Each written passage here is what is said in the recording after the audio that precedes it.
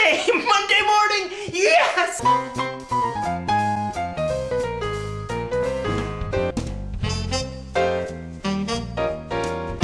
Hello everyone, Professor Michael Kerr here.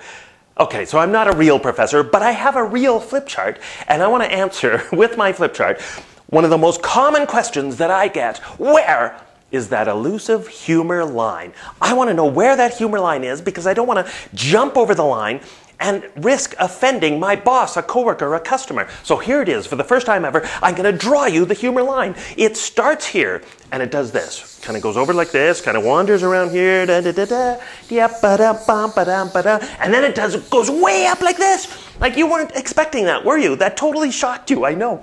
And then it comes over here, and then it kind of goes like this. It does a little figure eight over here, and then it loops down, and it comes over here, and then down here it just goes, man, it goes crazy down there, like all over the place. It's just insane. So there you go, that elusive humor line. So if you don't want to offend anybody, if you want to be a professional person at work, just make sure you stay on the right side of this line, and you'll be fine.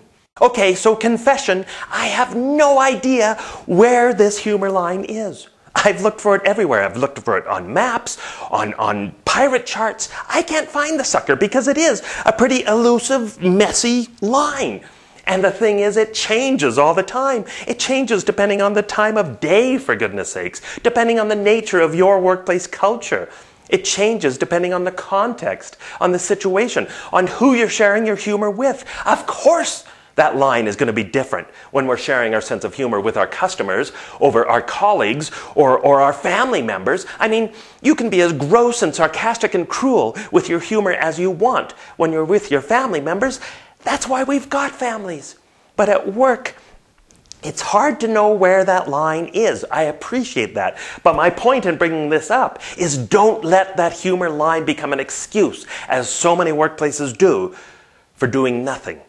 Too often, we err on the side of being so cautious, being politically correct, that we don't do anything, and we end up creating a stifling, stuffy, uncreative workplace where imagination and creativity suffer, where teamwork and open and honesty suffer, because everybody's afraid of offending somebody. And pretty soon we create a workplace full of fun-sucking fun-suckers that are sucking the souls and sucking the life out of us. So don't let that humor line win. Yes, 1% of the time we might mess up, because we're human, right? But don't let that stop you from the 99% of the time when humor could help us in the workplace to create that more humane, successful work environment. So don't let this line become a line in the sand that prevents you from swimming out into an ocean of greatness. Don't let this line become a rope that binds your workplace culture into a bunch of knots where nobody can breathe. Okay, you know what I mean. Don't let this line get in the way